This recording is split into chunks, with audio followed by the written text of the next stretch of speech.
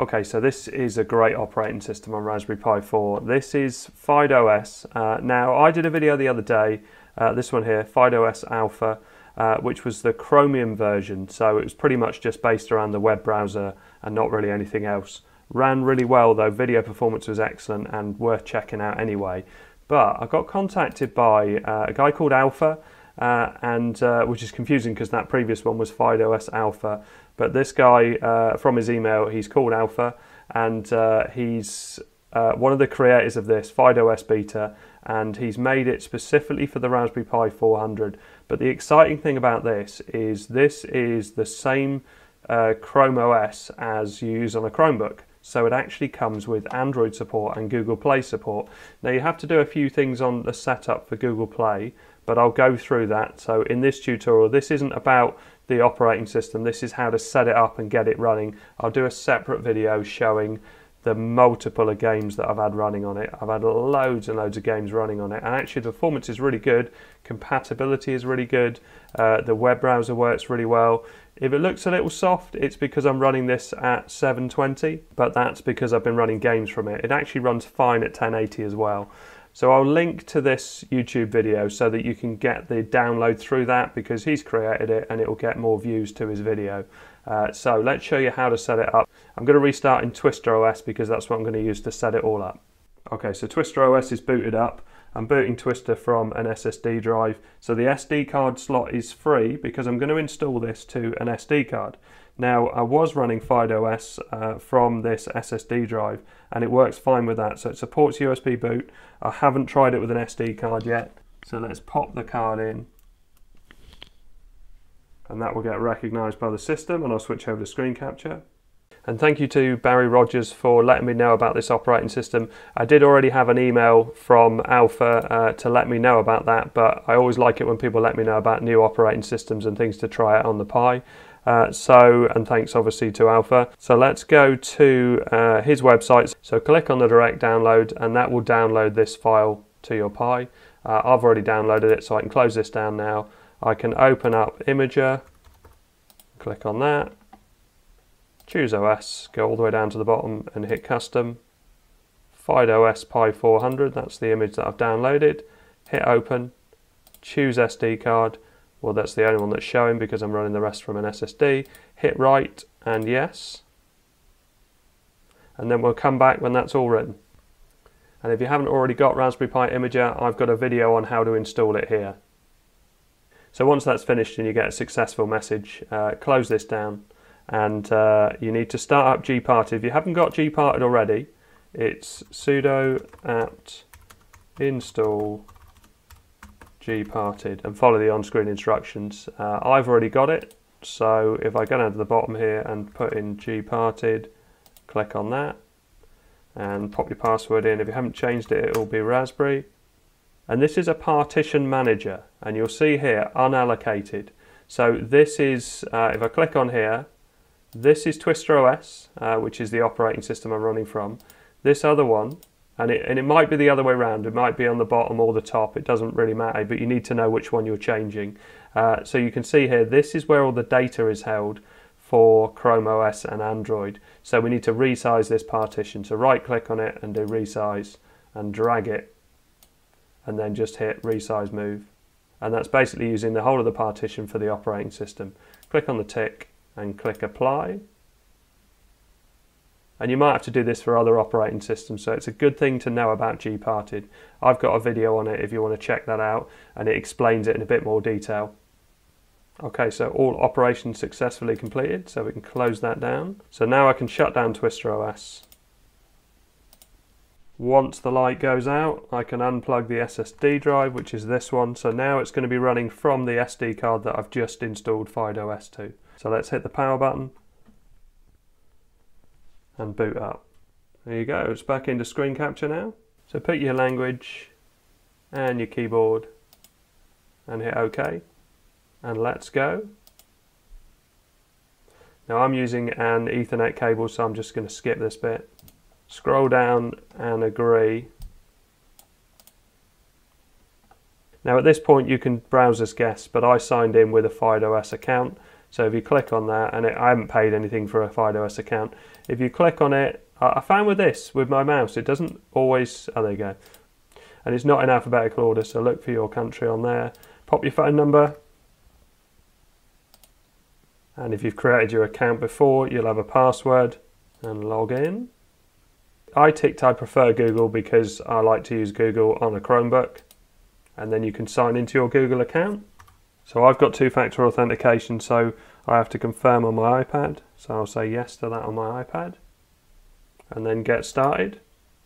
Okay, so at this point you don't have the Google Play Store, so if you want to install Android apps, you can't. Just to show you how well it works already, so if I do a search for BBC, let's go full screen. The web browser works lovely and fast, but the video performance is also very good. So let's get the Google Play services on here. So if we click on the bottom bit here, and then click this arrow to go up, you're looking for the store. Then in the store you're looking for Made by FydeOS, and then configure open GApps. So let that load up and hit add to FydeOS. Hit add app. You'll see this notification coming down that it's downloading. Once that's done, click on the bottom right hand corner and then click on the new notification. Click on OK in the box. Then we need to go into settings. So open up the bottom bit here. Type in Android. And you can see preferences comes up. Click on that. Manage preferences. Click I agree and click launch. Click on the notification again, click I agree, click next, click install, and install again, and hit OK. When it's finished installing, hit reboot now. Okay, so after it's finished installing and it reboots, you should get these two messages come up, but it does take a while. It doesn't come up instantly after you've logged in. So Google Play Protect is turned on, that's a good sign, but this device isn't Play Protect certified. So if I click on the bottom here and expand, you can see the Play Store's here, but if I try and use it, so it checks my device and it will tell me that it's not certified. So what we need to do now is make sure it's certified. So open up a web browser and type in XDA device is not certified, and it will come up with this story. So it's this bit here near the bottom. Click on the mirrored application. Click here to start download and click again. Click on the primary download and then hit save. So you can see it down the bottom here. Click on show in folder, double click the icon and hit continue, hit install.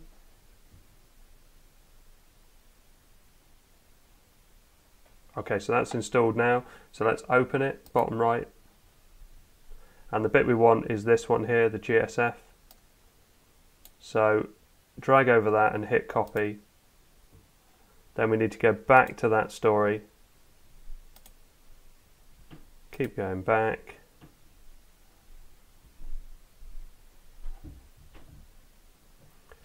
And then we need to go to this web page to register the device. Right click and paste it in here. Click that you're not a robot and hit register. Now it looks like nothing's happened, but that is all you need to do. It doesn't show up immediately, so I would say it's probably best to wait 2 or 3 minutes, and after a while it will show up and the Google Play services will start working.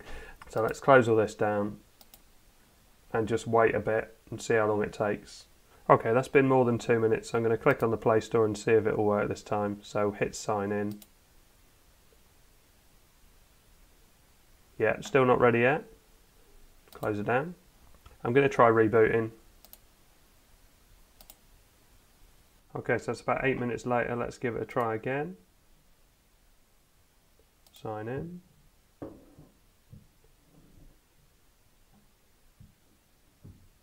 There you go. So now we've got a sign in. We can sign in with the Google account and we know it's working. Tap accept to confirm. And you can see down the bottom here it says completing setup. You get lots of notifications when it's confirming everything. And that's it. This is my account. I'm now logged in. If I click through and I want to install, or if I go to the top here, My Games and Apps, and just do installed, and then I can pick on something, just click on library, and I can click on something I want to install. So let's just click something small, so CX File Explorer, hit install, and you can see it's loading onto the device now. And when you launch a game that uses the Google Play Games app, that will automatically launch and open. It will just work like a normal Android device now. There you go, so that's my device. If I close all this down, and let's just quickly show the web browser just to show how good the performance is in that. So we click on YouTube.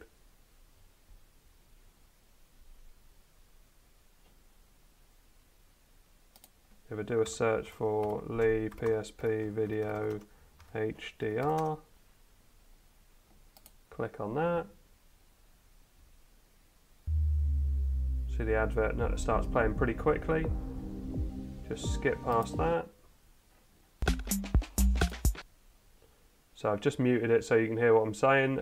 So if I right click on this and do Stats for Nerds, it's coming up 8 frames dropped of 261, and it's saying optimal resolution 1920 by 1080. It does play well. The other FydeOS was excellent as well, but now you've got the added advantage of having the Google Play Store and Android apps, and I do find that it's very compatible with Android apps. So let's just close, well, let's just do, I usually do a web search, Hot UK Deals, and that's come up nice and quick. Click on that and start scrolling. Yeah, I'm impressed. It is a very good operating system, definitely one to watch, definitely one I'll be trying out a lot more. I've already put loads of games on another operating system, so the one I put on the SSD, I've got loads and loads of games, and I need to do that in a separate video. Thanks to Alpha for creating this, it's a great build. Thanks very much for watching, please like and subscribe.